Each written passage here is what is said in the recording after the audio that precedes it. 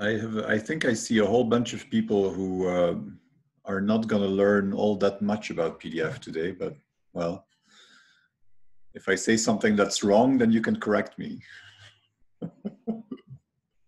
You really want to play it that way? Oh, I'm not afraid of you. Who knows? I might learn something. It's not impossible. But this is a presentation I've given before for the Gantua group, actually. So if it's wrong, then I said wrong things to a lot of people. Okay, so I'm just going to start, and we'll see.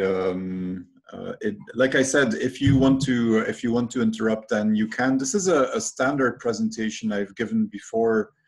That I've got some slides from. I will try to make this a little bigger.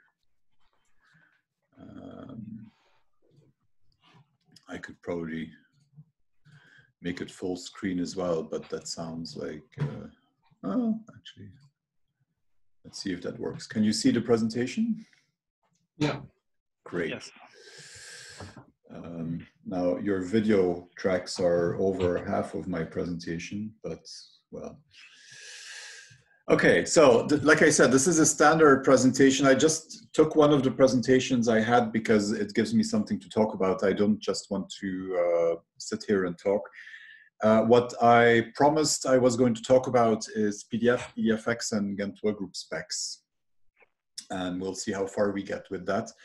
I'm assuming that all of you know what PDF is. If not, you might be in the wrong cafe.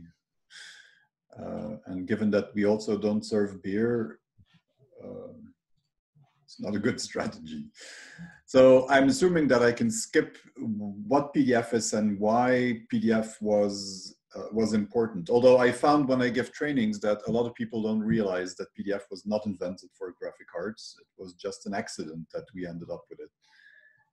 It was originally invented to do things like documentation, both on the internet and just electronic documentation. And after the second or third version, it started being complete enough to also be used in graphic arts, and now we're stuck with it. So what you also probably know, or should know at least, is that this is an ISO standard. So we're going to talk about pdfX, and everyone I think knows that pdfX is an ISO standard, but the PDF specification itself is also an ISO standard. It used to be owned by Adobe up until PDF 1.8, I think is the latest version. It used to be owned by Adobe, and then Adobe donated it to ISO, and it's now maintained by ISO. So new versions of the specification that come out, of the standard, I should say, that come out, are released by ISO, which coincidentally means you can't get it for free anymore because you have to pay for ISO standards. So if you want the official PDF standard, then you have to pay for it in Swiss francs. I don't know how many.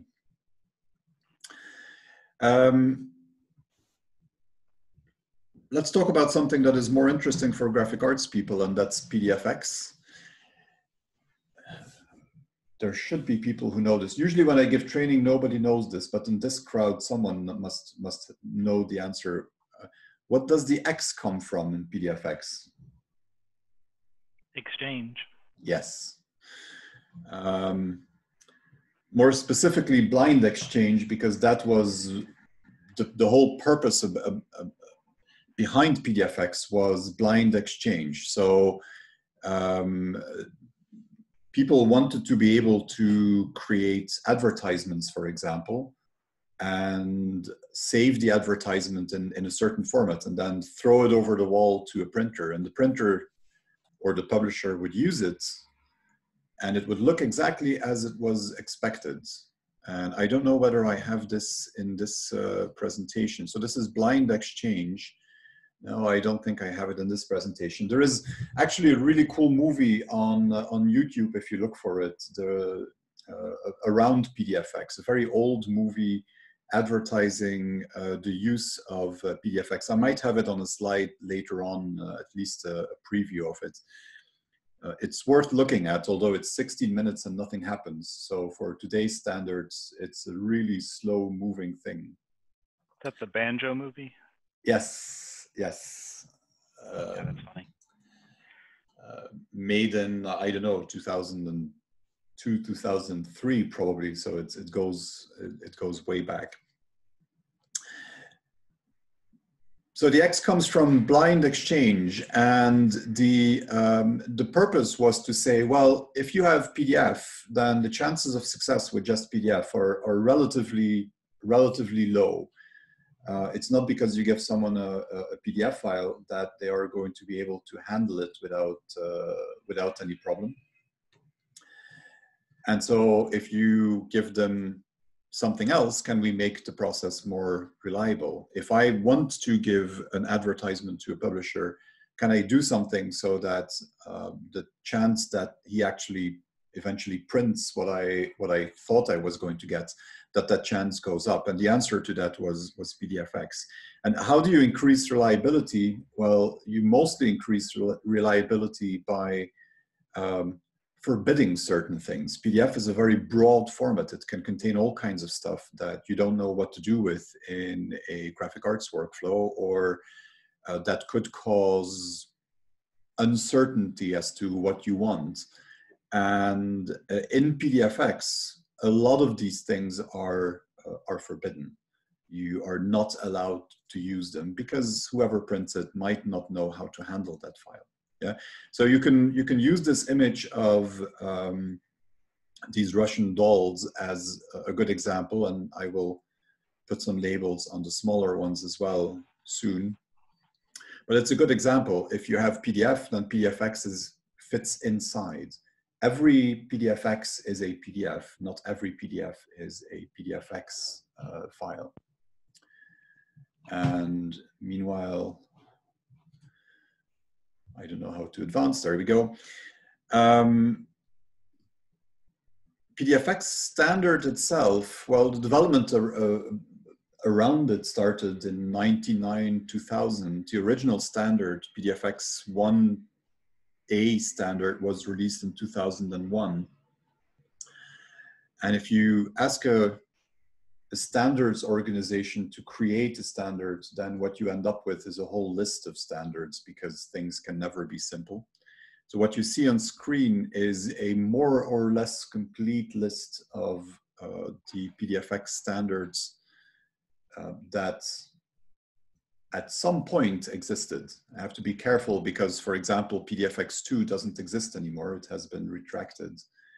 pdfX1 never really existed in that form. What we use and know is pdfX1A. Yeah? But it is not just pdfX1A, there's a whole bunch of them. In fact, there are probably 4 that are worth remembering if you want to free up some space in your brain. The first one is pdfX1A, which is the oldest one, which is a very commonly used one still. I'll speak a little bit more about that in a second. The second one that you have to remember is pdfX4, which is a more modern version, and the one that in many ways we are moving towards, already in use, not as much as 1A in most cases, but definitely a much more modern and competent standard in many cases. Then I think it would be good to know that something like pdfX5N exists. And the only reason for that is that it's the only standard in that list that really deals with multi-channel, or whatever you want to call that, multi-channel environments. So environments where you're not working with RGB or CMYK, but you're working with CMYK plus red, for example. And that pdfX standard makes some provisions for that. And then the last one that you should at least know is the name of is pdfX6, which is the well, which is the future. It's supposed to be what we will be using, I don't know, 5 years from now. It's dangerous to put numbers on that. And pdfX6 is interesting because it's not built on PDF1 as all the other ones, but it's actually built on PDF version 2. Not really used in practice at the moment because it's really hard to make pdfX2 files, let alone pdfX6 files at the moment. So that's really future stuff. The two I want to give a little bit more detail about are pdfX1a and pdfX4, because those are the two that you'll find in the wild today. And pdfX1a is based on PDF 1.4, which goes back to which version of Acrobat? Someone should know that. I think 5. Yes? Yes. 3 or 5. Yes, yes, there is an easy trick. You just add the numbers. Yeah. So PDF 1.3 goes with Acrobat 4, PDF 1.4 goes with Acrobat 5. And when we say Acrobat 5, we're probably saying, oh, I would have to think, but we're probably back to 2001, 2002, that kind of. So this is a standard that is, let's say, 20 years old. And it's still the most commonly used pdfX version out there, and probably the most commonly used standard worldwide. The fact that it's so old has some advantages and disadvantages. The advantage is that the PDF specification wasn't as big as it is now. So a lot of the more complex stuff is not allowed in pdfX1a because it simply wasn't invented yet at that point. And that can be a good thing. It means that you have less issues to process a pdfX1a file or to understand the pdfX1a file. The big problem with pdfX1a being 20 years old is that transparency had not been invented in PDF at that point either. And transparency, as a result, is not allowed in that standard. So pdfX1a is not capable, or I shouldn't say not capable. In a pdfX1a file, you should not have live transparency.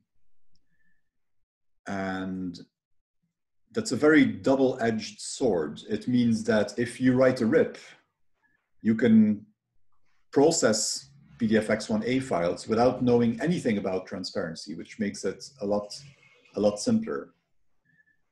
On the other hand, it means that every file that is created with transparency, which is just about anything these days, has to be converted to a file without transparency. It has to be flattened. And transparency flattening is a very complex and very error-prone process. It's the process that where you can start with 3 objects, like 3 circles on a page that overlap. And when you go through transparency flattening, you end up with 7 different objects because they had to be cut up to emulate the look of those different parts of the object without using transparency. So it's a very error-prone concept, and in many cases it causes issues. One of the most well-known issues is that you may end up with small white lines in between elements on the page because you're cutting up objects and then you're printing them very close to each other, and sometimes there is some kind of rounding error sometimes, and you end up with fine white lines in between the graphics. The other limitation in pdfX1a has to do with color spaces. It supports only gray, CMYK, and spot color.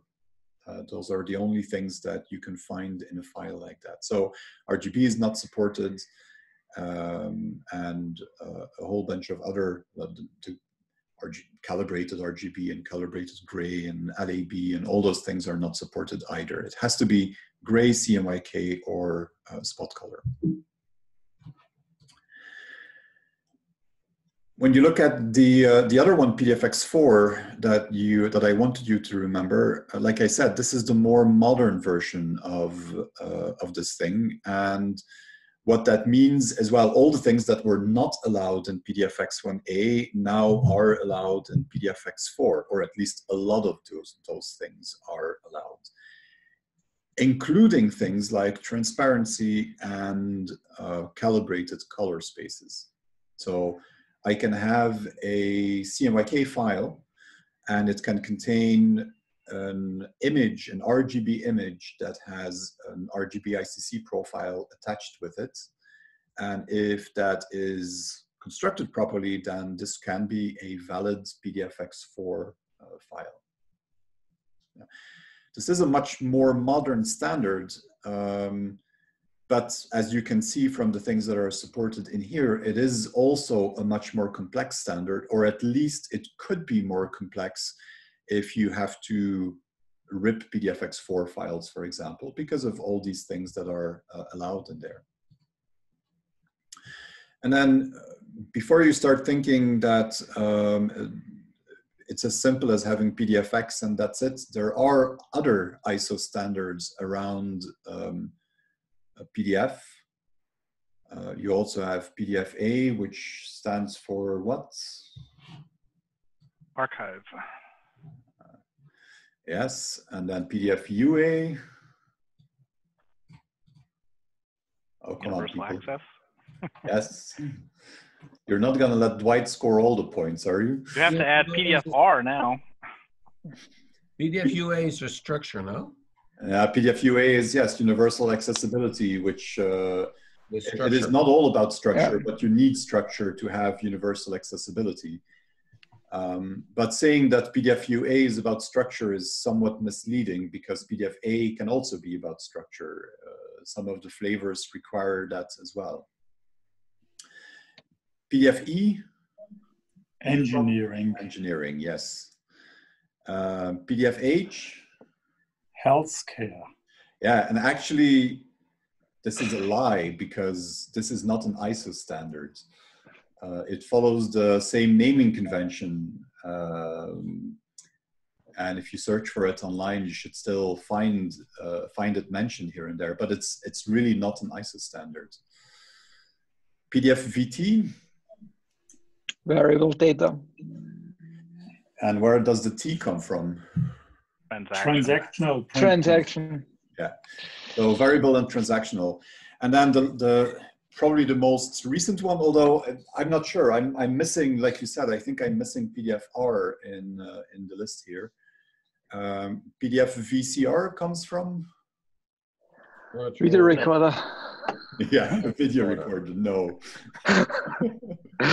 There should be at least DVD. I always forget what it comes from. I think it is variable content replacement, if I am remembering correctly. So it is also something that has to do with variable data, just as PDFVT, but there are differences. Otherwise, it would have been the same standard, obviously. And PDFR was, if I'm not mistaken, is the standard that is supposed to be a replacement for things like faxed documents and stuff like that, right? Raster. The raster file. It's meant to be a way to exchange images in a format that doesn't require a full PDF parser, basically. Yeah. So there's quite a list of these things. Now, the good news is that they are over time growing towards each other. And if you would look at PDFX, at recent PDFX versions, and you compare them to PDFA and PDFUA, for example, then the formats come very close to each other. A lot of the restrictions are very similar. A lot of the concepts are shared between the different ISO standards. And that makes it a little bit easier. Actually, it is possible to, for example, create a PDF that is both PDFX and PDFA compliant. And one of the first applications I know that did that was Quark Express. So there is a lot of different stuff going on, but it does the committees at least do exchange information.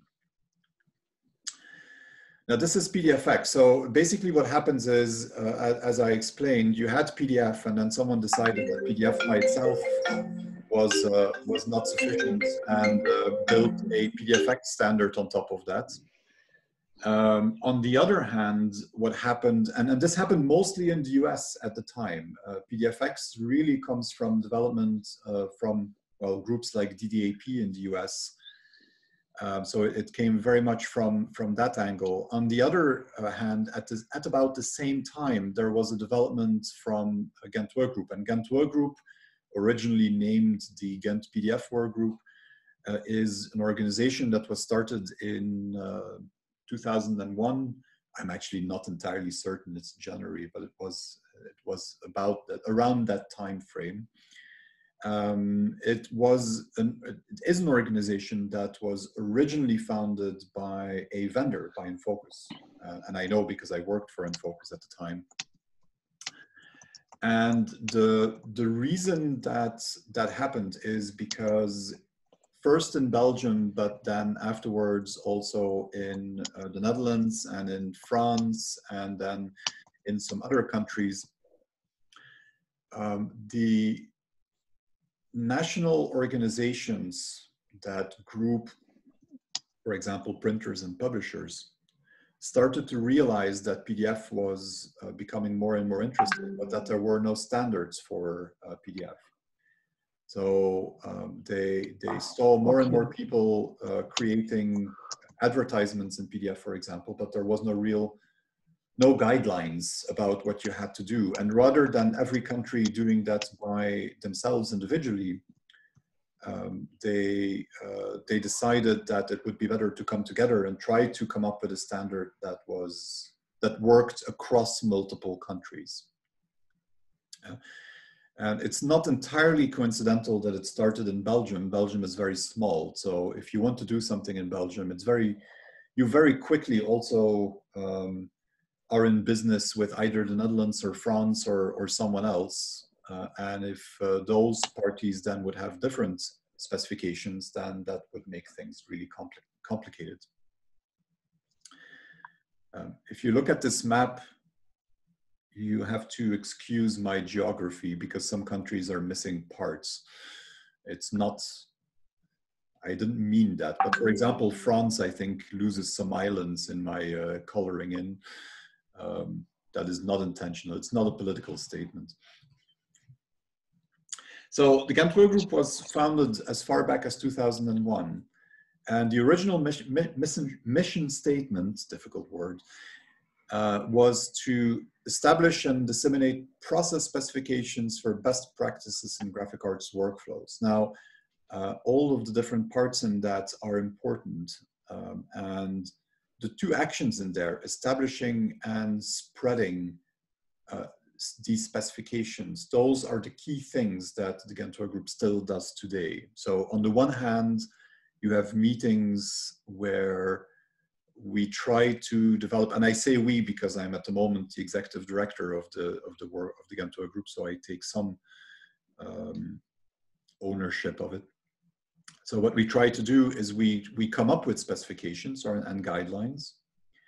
And then the second part, and maybe even the most difficult part at the moment, or the most challenging part, is we also try to spread those so that people know that they exist and that they know what to do with them and can use them. Yeah. Let me try to also open up. Okay. I'm sorry. I'm just also looking at chat to make sure that I answer questions as well. And I was just reading Bart, your comments, and I'll get back to that. Don't worry, we're getting there. So the two main tasks of the group are to create these things and spread them around. And this is where we get to your point, Bart.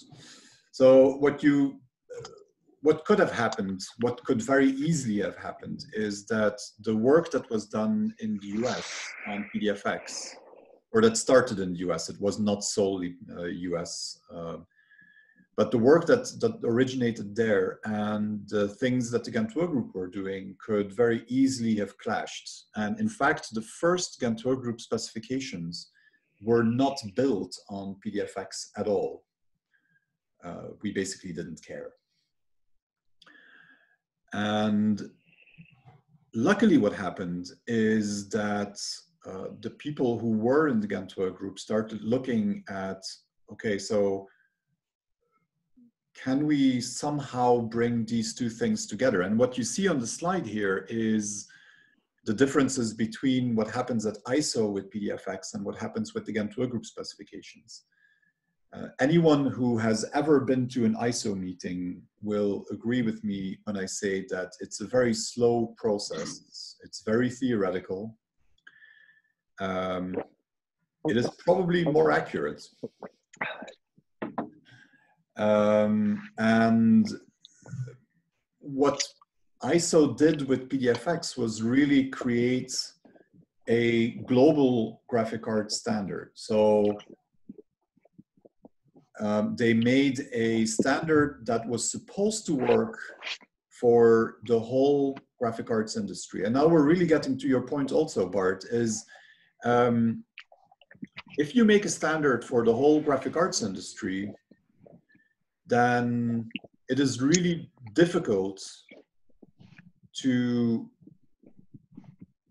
do good for everyone in that industry. If you look at graphic arts, if you look at someone who is printing high-end photo books or glossy magazines, and you're looking at someone who is developing or printing, I don't know, car wraps or something that will be a banner or on the side of a building, then the technical specifications and what you have to take care of between those two things are so different that it's very difficult to come up with one standard for both of these things. So what ISO did was create one global standard. What the Gantour group started doing was to diversify for specific market segments.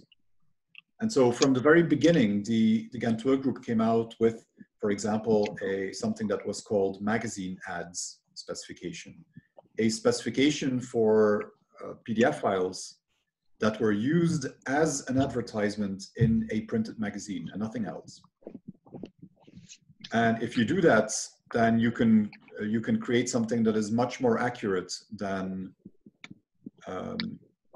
what ISO did, or much more specific than what ISO did with pdfX. Russian dolls again. This is a much more accurate presentation or representation, I think, of what happens in real life. So if you look at PDF, ISO cut away a lot of the things in PDF that didn't make sense in graphic arts, and that gives us pdfX. What the Gantour group did was build additional specifications on top of pdfX. So a Gantour group file is always a pdfX file, but it has a number of additional restrictions applied. And then what you can do in a company is apply additional restrictions on top of that. If you know that you're doing commercial print work, you could use one of the sheet fed offset specifications from the Gantour group. But if you know that your jobs always have to have 8 pages, you can add an additional requirement that says PDF has to have 8 pages. Yeah? And then it is even stricter than what the Gantour group says. And that's the direction you have to look at this as well. Workflow specific ones or the company specific ones are typically more restrictive than the Gantour group specifications. The Gantour group specifications are more restrictive than pdfX, which is more restrictive than PDF. And by going in this direction, what was really avoided is that pdfX and Gantour group specifications living next to each other. Instead, one is built on the other. This is a bit of an old slide, but it's still appropriate. What it shows is which things you can check or are checked in pdfX and which things are checked in Gantour group specifications. Yeah? And this comes back to the fact that the that pdfX is a standard for the whole graphic arts industry. So if you look at the second item there, low resolution, well, you can't check that in pdfX, because what is low resolution in graphic arts? That depends on the market that you're in. If you're doing large formats, having a file that is 32 dpi might be more than what you actually need. If you're printing a magazine, 32 dpi is not going to cut it. So it really depends on the market segment, and as a result, that is not checked in pdfX. And the same for a lot of other things, mostly things that go down to technical characteristics of the print process in different market segments and so on. Again, Gantwerk Group, because it can make specifications for different market segments, or it makes specifications for different market segments, can have those checks. And so in a magazine ad specification from the Gantwerk Group, yes, you will have a check on low resolution images, and it will be fine-tuned for that particular market segment.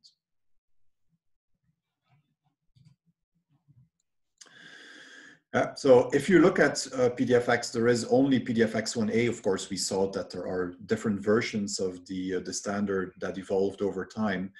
But if you look at the equivalent Gantwerk Group specifications, there are a lot of different variants. And what you see listed there are some of the original ones, so things for advertisements, and then things for sheet fed offset. There were also specifications for web offset.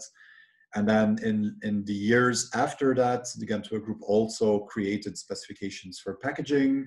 There is now one for digital print. There is one for sign and display. So there is a growing number of specifications, each one targeted at specific market segments in graphic arts.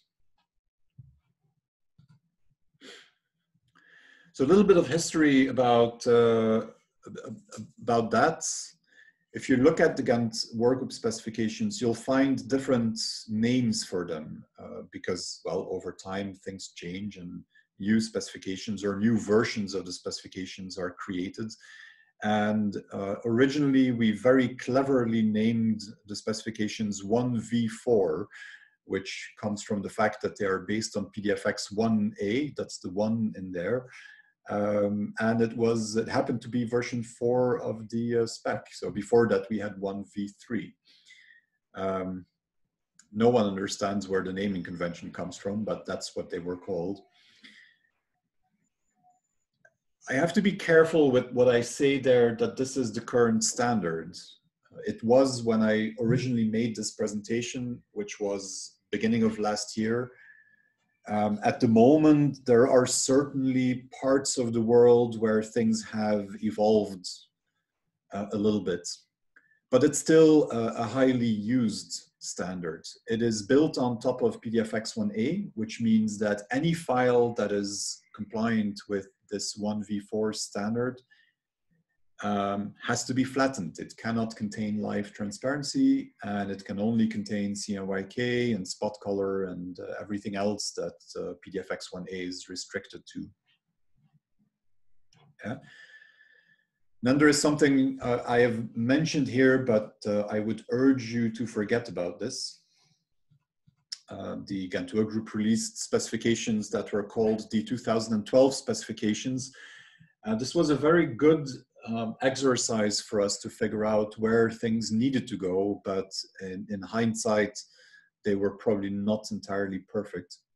What is much more important, and what you should remember, is 2015 specifications, and they're actually called that. So Gantwerk Group 2015. Those were first approved in October 2015. We actually still deliver flavors of that, the digital print and the sign and display specifications that were finalized last year, I think, are part of this 2015 version of the Gantwerk Group specs, because they're built on all the same things.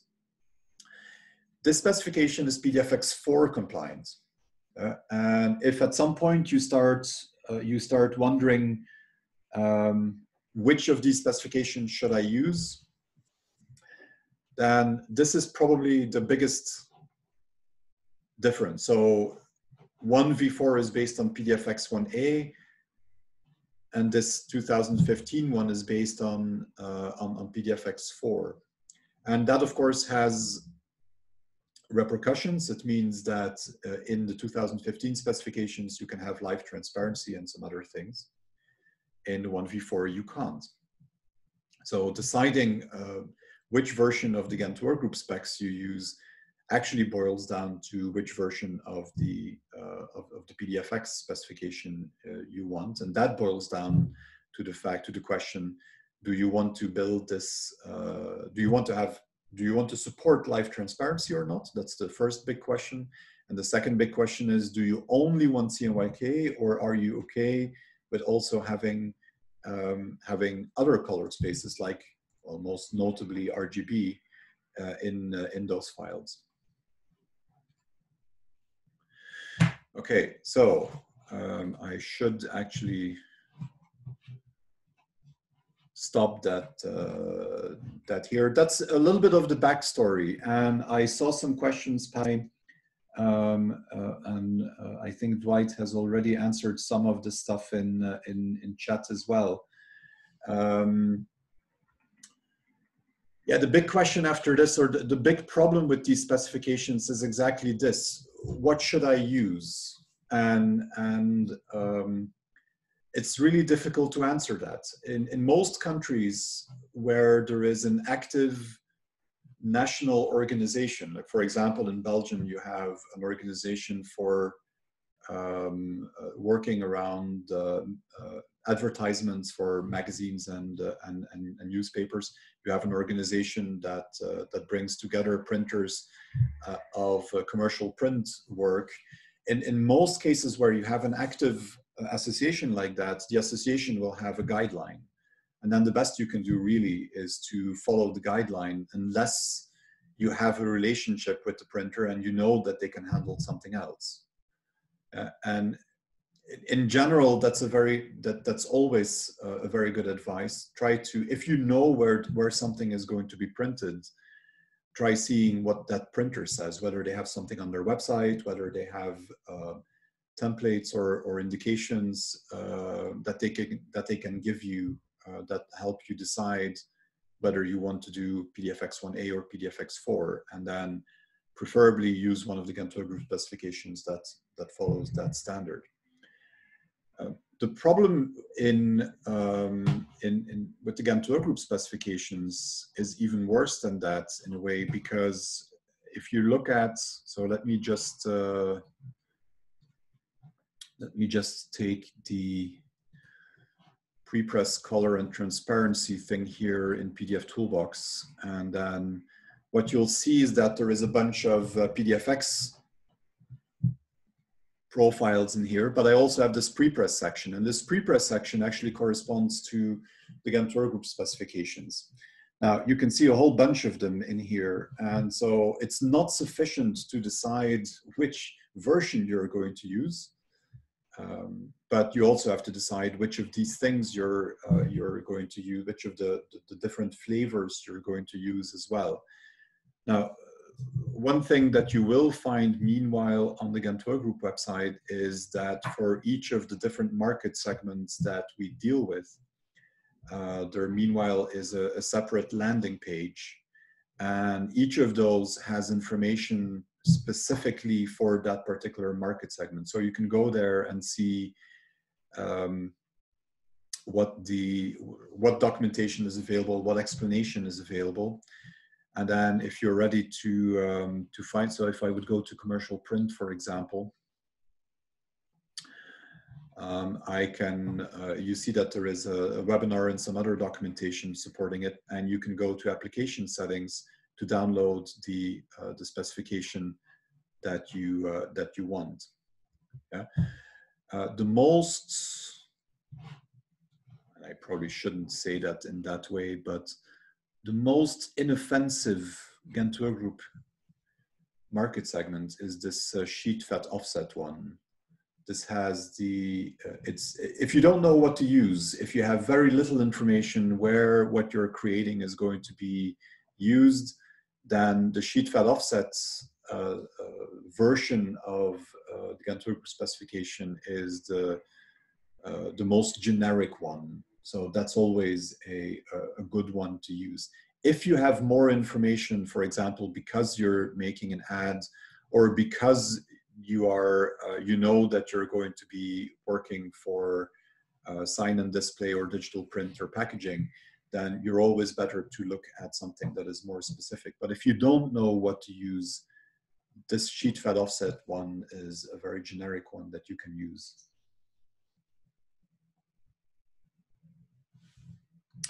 Okay, let me see at, and again, you can speak up if you want as well. This is about what I wanted to share. So if you have more questions, feel free to answer them. I'm going to look at the questions that were here. There is one about JPEG and zip compression. That's always an interesting one.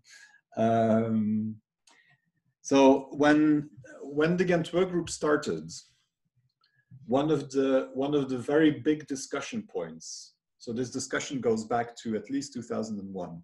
One of the very big discussion points was whether images had to be zip compressed or JPEG compressed.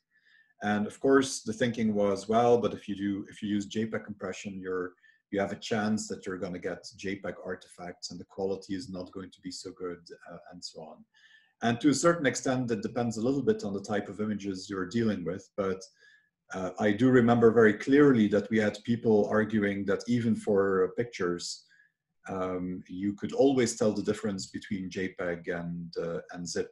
And we did an actual physical test at that point. People printed stuff that had been JPEG compressed with different compression levels and zip compressed. And everyone was able to pick out certain files, but they never got it right. So in reality, the difference between zip compression and JPEG maximum or JPEG high is really small. And it depends what kind of jobs you're doing. The key difference is that the zip is what's called lossless, meaning what you put in, you get out 100%. JPEG, no matter what, is going to discard some information and hence going to give you a better compression. And of course, you can decrease the quality to throw away more data, but then you're going to eventually get artifacts. The key is to do your own testing to find out the quality settings that are acceptable to you. And obviously a proof going through email is going to be different than the final print edition too. So you may actually have multiple JPEG settings depending on the purpose, but zip is always going to be 100% guaranteed the original data, and JPEG is not.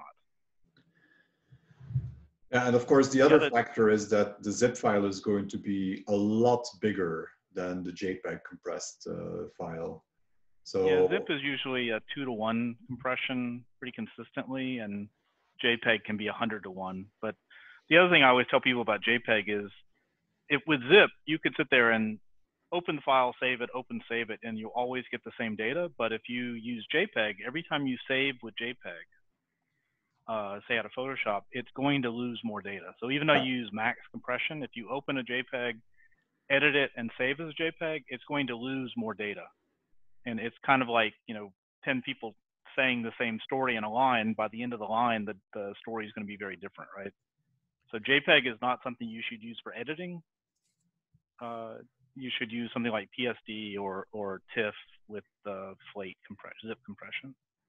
And editing is, you have to think about that a little bit wider than just editing in Photoshop, for example. If I make a workflow with pdfToolbox and different things, or the tool doesn't matter, but if I build a workflow where I'm going to do downsampling, for example, and I'm going to do color conversion from RGB to CMYK or anything else with images, if you have images that are JPEG compressed in a PDF file, every time you want to do something with them, you are going to go through an uncompress, recompress cycle, and you're going to have exactly what Dwight was mentioning in an editing workflow.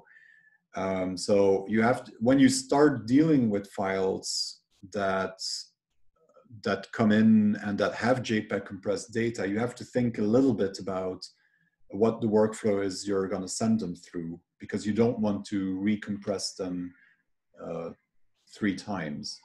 that would not be a good idea. There are some exceptions to that as well, but then it starts depending on the tool. For example, if in pdfToolbox, if you have a JPEG file and you convert it to a PDF in pdfToolbox, it doesn't actually re-encode. It simply takes whatever data is there and puts it in a PDF document. So you have no loss of data in that step. But as soon as you do a color conversion after that, yes, you're gonna have JPEG artifacts again. And so you could choose to take in a file that contains JPEG compressed images, and as an output form, instead of recompressing them as JPEG after the downsampling you want to do or the color conversion you want to do, to save them as zip in the resulting PDF. But again, you have to take into account that the file is going to become much bigger at the end. So then you have to make sure you can live with that.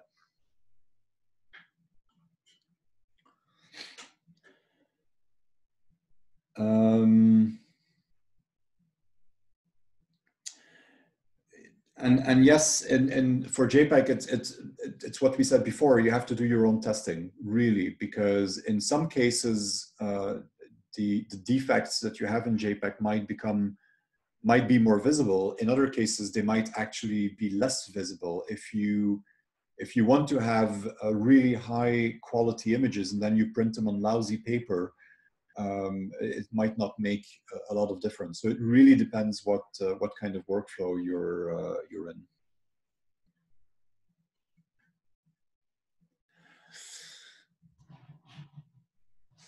Another thing is JPEG is really good with photographic images, let's say, as opposed to say a PowerPoint presentation or a logo, something that has hard edges, vertical, horizontal, diagonal lines. They're going to show up artifacts much faster than a photograph of a person. Yeah. So generally what we say is that if it's a synthetic image, meaning a computer generated image of a pie chart or a logo or a flow, something that has structure in it, use a lossless compression like zip. And then if it's a photographic image, people, nature, outside of a building, whatever, then JPEG is a good choice for that.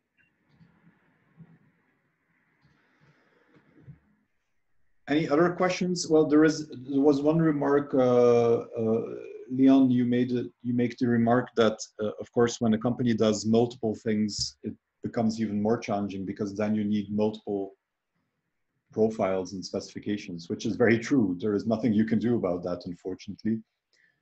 Well, I mean, packaging, commercial, sign, and digital could all be pdfX, Yeah. So just to give you some background on that, what the Gantois group did with the digital print specification was kind of interesting, because if you would start comparing specifications between sheet fed offset and digital print, then they are largely the same, but the digital print one, we kicked out a lot of the requirements because in digital print,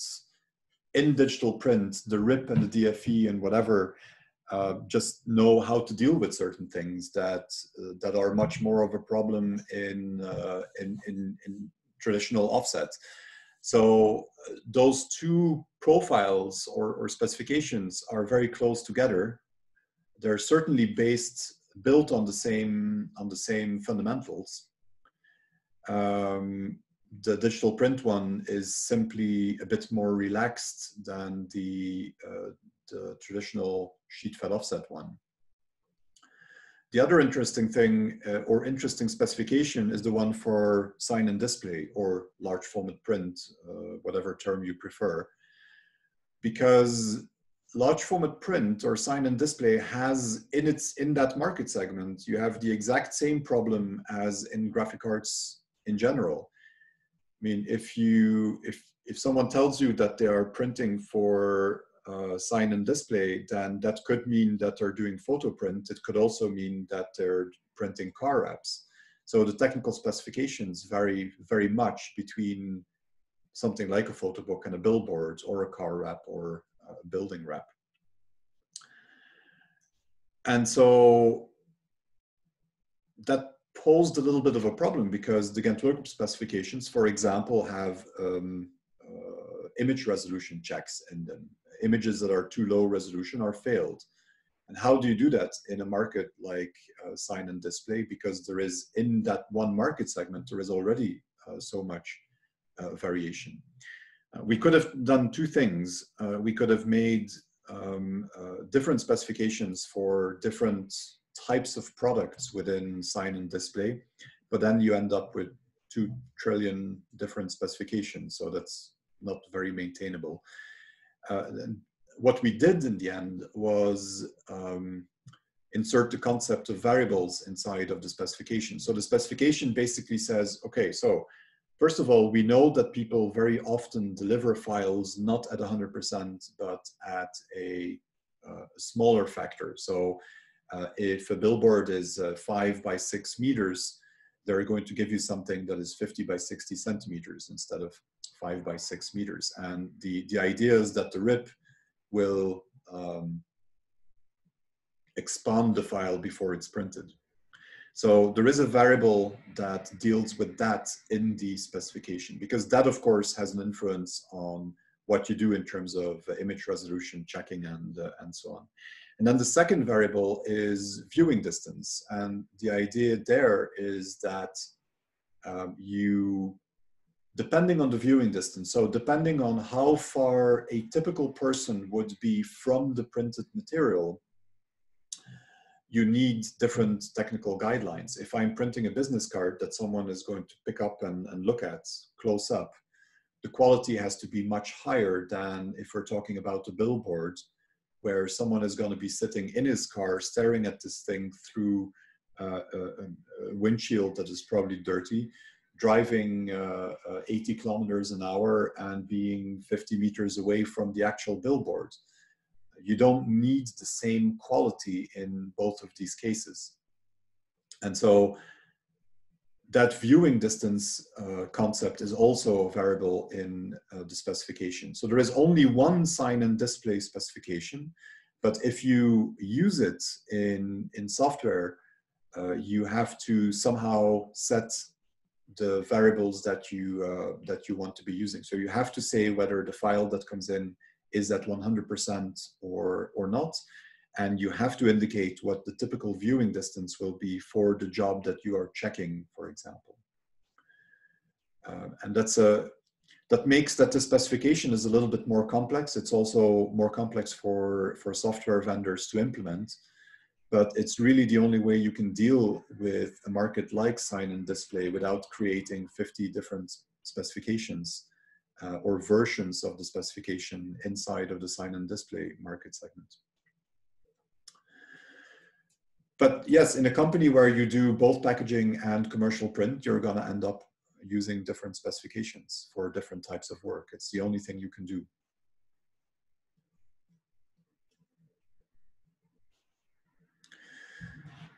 Any more questions from anyone? And no, Detlef, I'm not bringing you coffee.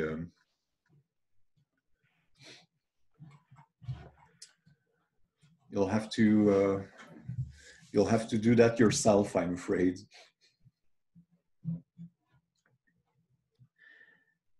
Any opinions? So any opinions on the slow implementation of newer pdfX standards? Yeah. Buy a faster computer.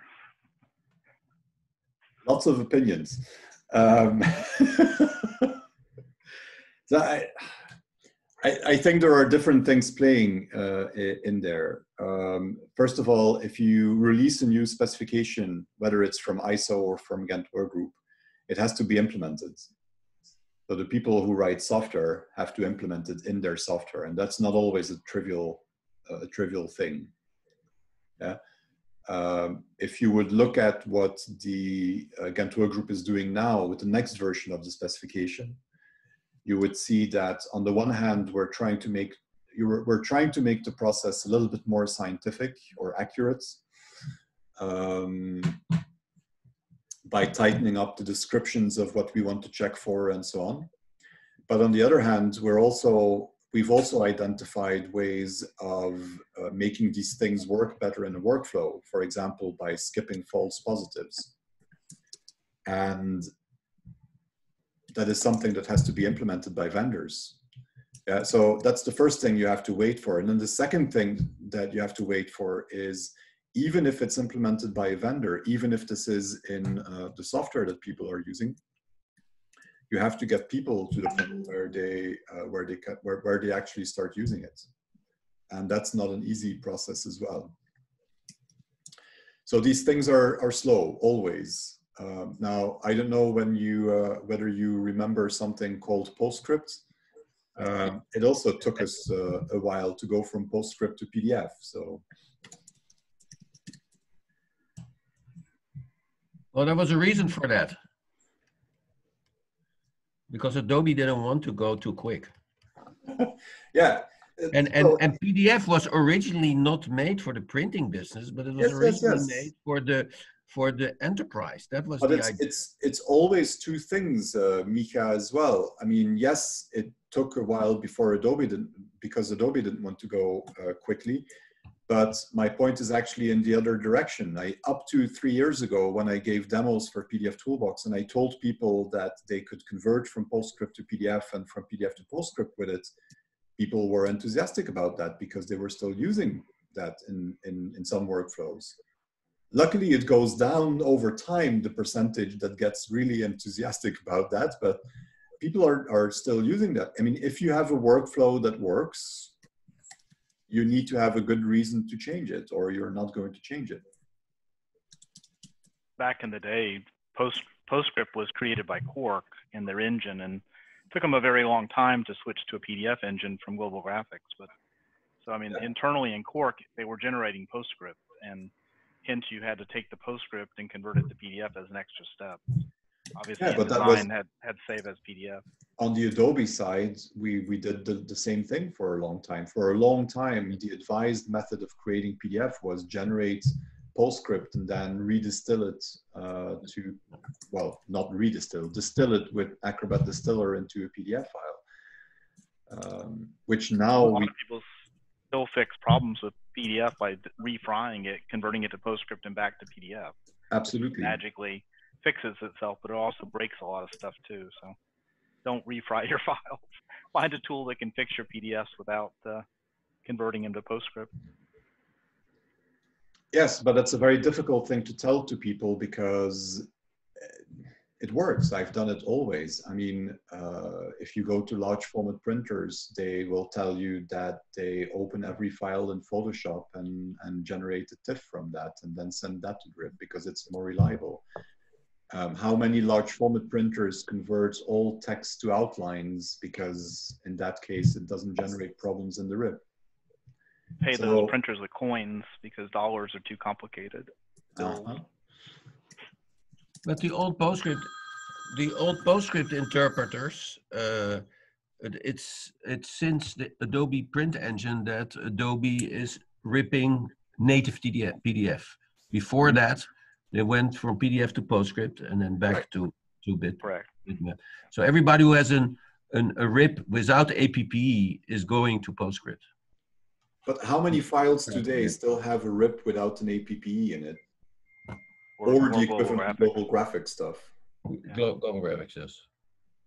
Hmm? It's just old machineries, legacy workflows out there that, for whatever reason, do not get updated. And I know there, especially in large format, there are still some. What's the name of the RIPs in large format? The one is Caldera. You have Caldera. Caldera has a version 1 with and 1 without. The same is true with Onyx. WhatsApp, Onyx Photoshop,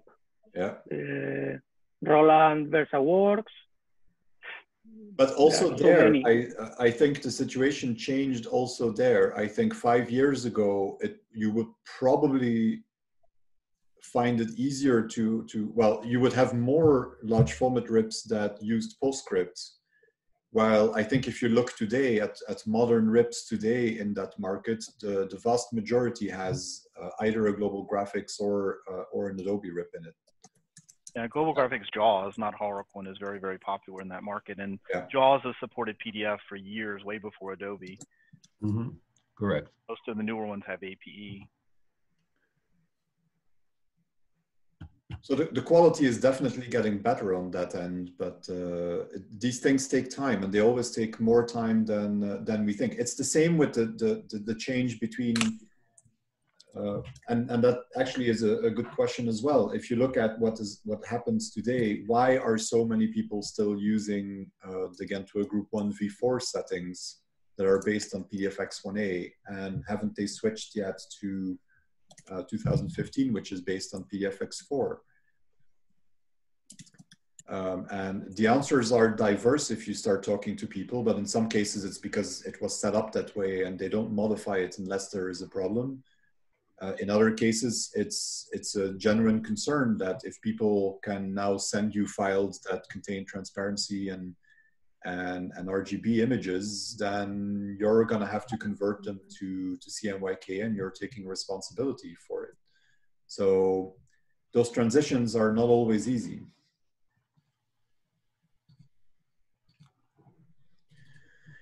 And in the print industry, there's always this tendency to maintain legacy systems as long as possible. And as long as you're not called Microsoft, who says, I'm going to pull the plug on something, nobody's going to do it. I think that's in every industry, to be honest. And if I was printing a newspaper and I had to get those things out every morning, I would probably also be a little bit change averse.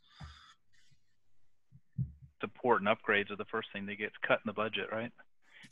And that too, yes, absolutely. No. I think the first thing is training. That's easier. What's that? Yeah, exactly.